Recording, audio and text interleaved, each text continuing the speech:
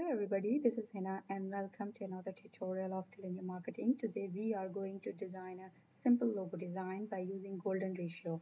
So before going into the details of the golden ratios, I'm just giving you a brief history about why the average of the golden ratio is equivalent to 1.618 and how this value comes from. Basically, this has been derived from the Greek people that is known as the Fibonacci, and the person has tried this series, and the series is actually like this: 0 plus 1 is equal to 1, 1 plus 1 is equal to 2, 2 plus 1 3, 3 plus 2 5, 5 plus 3 8, 8 plus 5 13, 13 plus 8 21.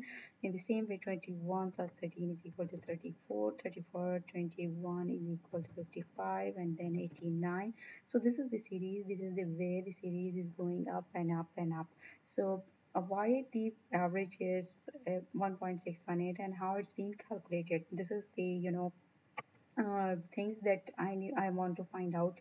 So here I am using this calculator here, and I'm showing you that, for example, if you are taking this number 89 divided by 55, then you can see that the average is equivalent to 1.618. In the same way, if you will divide 55 divided by 34, so you can see that the average is approximately or almost equal to 1.618. So if you will go higher in this value, then the average is much equivalent to 1.618. So this is the way the value has been derived, and on the basis of these calculations, actually the golden circles or the golden spirals has been formed. So what I'm going to do now, I will, on the basis of this information, what I'm going to do, I'm just taking this square tool from here, or the rectangle tool from here, and here I'm shifting the fill color to blank and stroke to black, and simply press shift and define a simple square like this. So what I'm going to do now, I'm taking this is not a golden square because not following the ratio. So what I'm going to do, I'm just selected, copied it and paste in same place, and now I'm going at the transform tool here, and make sure when you are doing this your constant width and height proportion is selected, and here I am dividing the height to 1.618. So you can see that the next square that we got actually following the standard of golden ratios. So these are the two squares that we have created. So now on the basis of these squares, we will create another square, set of another square. So make sure when you are doing this, your smart guide and snap to point is checked. If you're not sure where it is, then here is the guide. Here you can find it. So make sure all these points are saved, and now we are going to create another circles. So taking this one, this line is green line is guiding you how and where the circle will be formed, and now we have created all these, and you can select each and everything together, and you can easily rotate it to the 90 degrees, so it will be quite easy for us to create spirals on it.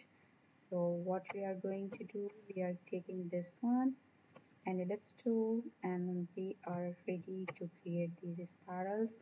Press shift and drag your spirals like this. Simply taking this, and now you can create circles, and these circles are actually the golden circles. Here I didn't create the square, but I'm ready to create a spiral. So this is the simple way that you can use. So we are currently, because we are going to design a logo on the basis of these spirals. So what I'm going to do, I will delete these squares, but you can also use these squares as well. For example, you are designing a website and you want it to follow the golden ratios, then you can easily create it, and you can also create the flyer design for posters or whatever you do for the branding purpose. You can easily use these squares as well, or the constraints that will be equivalent to 1.618.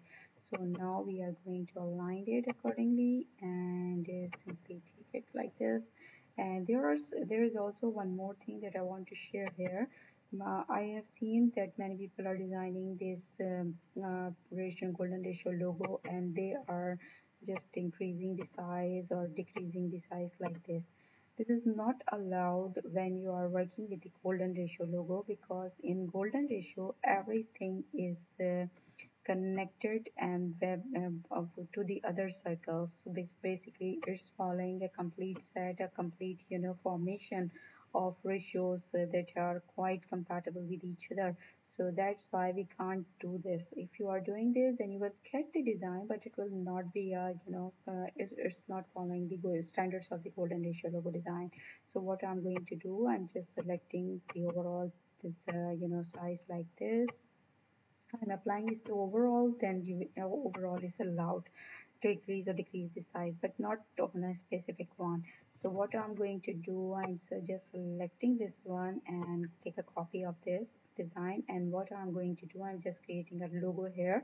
It's a very simple logo that I just made it in my mind, and now I'm going to shape it here. I have created this bigger one, and now I am going to take the smaller one here, and I will align it in the middle, and make sure your circles are connected together, otherwise the shape will not be formed.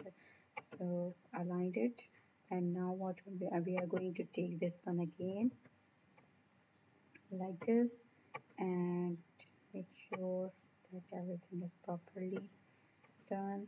Now we are going to take this one again here, and here I'm taking this and simply take it here. And now I am going to take a simple line here like this, and now I am selecting each and everything together, and I'm forming a shape just by using this shape builder tool. So I'm clicking on it and I'm forming a shape. My first shape is this. Second, I want to connect this one, and here I want to use this one, here this one like this, and here I want to take this one, and here simple shape structure. Sorry, if anything goes wrong, then you have the option to press Ctrl Z to resume it. And now simply create these shapes. Now what we are going to do, we are simply selecting each and everything together, and I want to give it a stroke of 0.5 points. And now I want to change the color to red, so it will be quite visible for you when we are working on the shape. So our first design was this. So what I'm going to do, I'm just giving it a shape to make it more interactive. So what I'm going to do, I'm taking this gradient tool from here, and here I want to use the seasons, and here I want to give it a color like this, and here you can take it, want to give it a simple color. Here want to, if you want, you can select this one. I can remove it from here, and now you can take a simple color like this. Here I want to remove this one, and again I want to give it a color here like this, and here you can define some other color like or might be a darker one. So this is the simple way that you can use to create these sort of pictures or images, and you can just define it.